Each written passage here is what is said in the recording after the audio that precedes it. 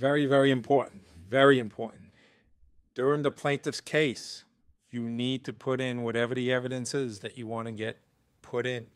And how you do it depends on type of evidence. It depends on the judge. It depends on the adversary. Some people want it. Some judges will say, what evidence can we stipulate to beforehand? Sometimes the parties agree to everything. Sometimes not. Sometimes you do it as you go. When you question the witnesses, you mark something for ID and then you offer it into evidence. And if it doesn't get in, it's still marked for ID, but it's not in evidence. But if you do not get in what you need to in evidence on your direct case, you're not getting it in. You will not get it in afterwards. So make sure you know what evidence you want. Make sure you know how you're going to get it in. And make sure it is in before you rest. Because after you put on your witnesses, you put in your evidence, at some point, there is no more. And you will have to rest your case as the plaintiff.